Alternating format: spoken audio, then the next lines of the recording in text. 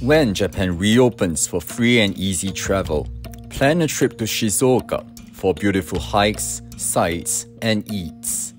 The prefecture is home to Mount Fuji, Japan's sacred tallest peak at 3,776 meters, and Suruga Bay, Japan's deepest point at 2,500 meters below sea level.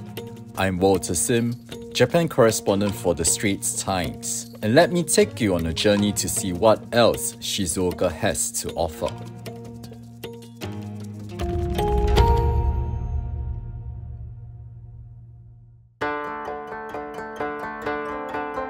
I am in the city of Fujinomiya in beautiful Shizuoka Prefecture.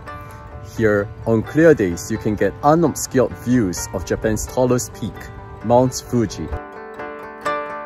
I am at my first stop at the Mount Fuji World Heritage Center, and boy, I got lucky. Japanese describe Mount Fuji as shy, as it is obscured by clouds for 2/3 of the year.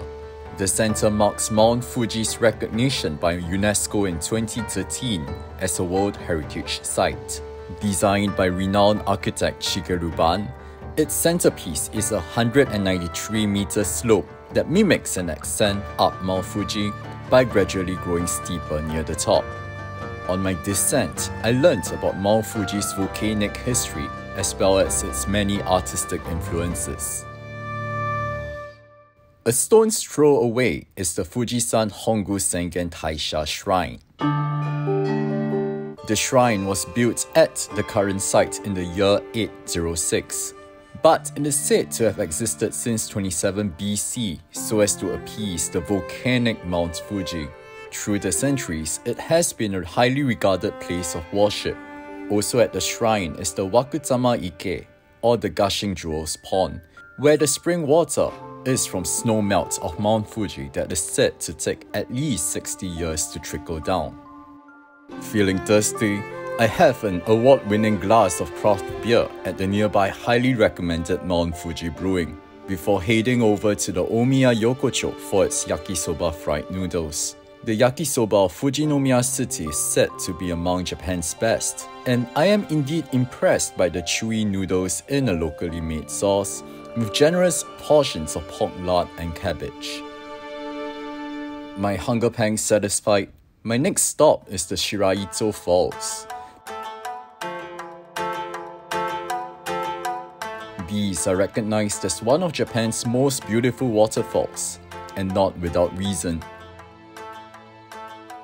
Nearby is the 25-meter tall Otodome Falls, where optimal light conditions produced a rainbow.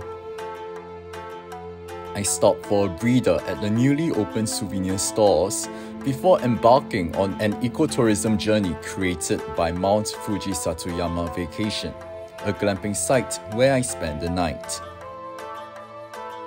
I stopped at Organic Farm Yunosaya, harvesting vegetables for my glamping barbecue, before visiting sake distillery Fuji Nishiki, which dates back to 1688 and uses locally grown rice and water from Mount Fuji snowmelt to brew its sake.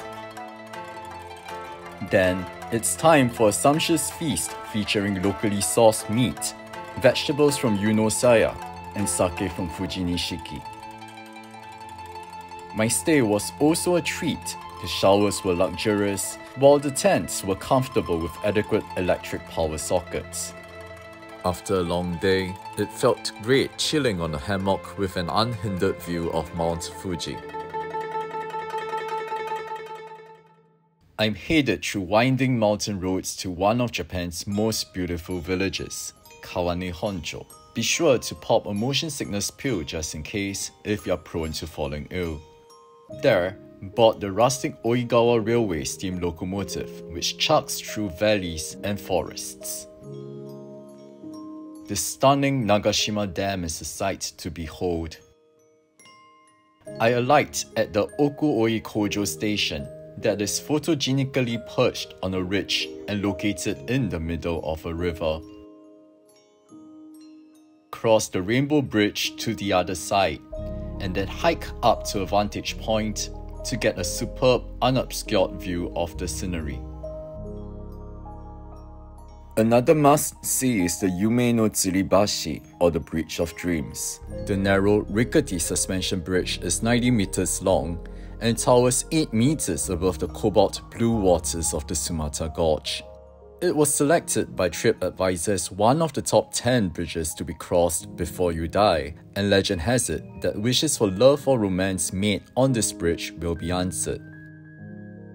I end my day at Suikoen, a traditional Japanese ryokan at the Sumatra Gorge, with a picturesque garden leading to the sulfur hot springs. I began the next morning with a visit to the tea museum.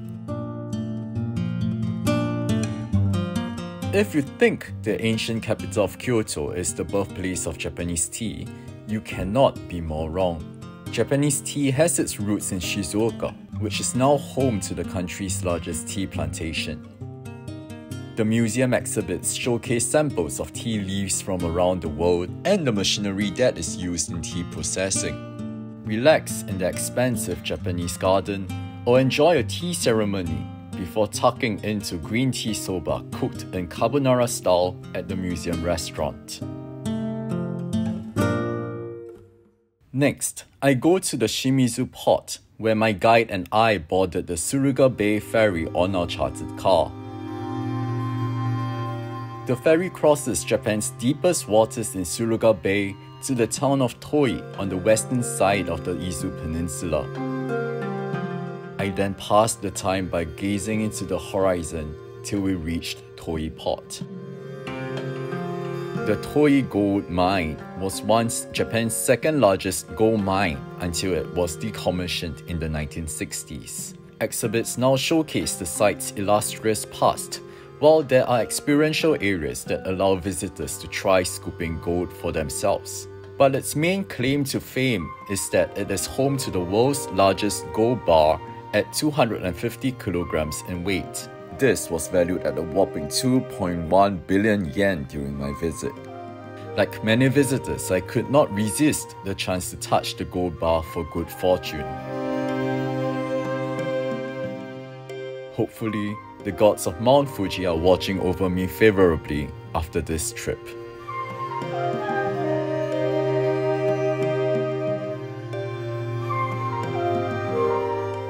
Thanks for watching. Be sure to subscribe to the channel and hit the bell icon to be notified of new videos.